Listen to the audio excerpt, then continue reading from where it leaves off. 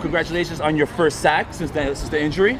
Yeah, you know, I'll try to get back there as fast as I can, but you know, it's whatever. You know? You're my new hero, bro. Like, it takes a lot to what you did yesterday. You had that interview with Michael Strahan. So do you feel more relief now that it came out and that you talked about it? I'm good, man. I got more work to do, man. I'm in my prime. 26 years old, about to be 27, January 1st.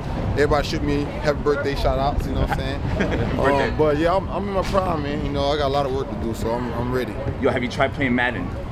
I can't play Madden without an index finger.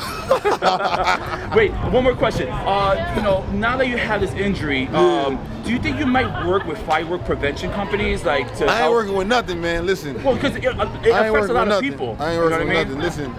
At the end of the day, you know, it happened to me. You know, unfortunately, you know, it was a big accident, whatever. But I moved on with my life. You know what I'm saying? I'm still doing what I love. I'm still playing football, and I'm reaching out. I'm a role model to little kids. But at the end of the day, you know, fireworks are dangerous. Stay away from them. That's all I can say. I got a son, so.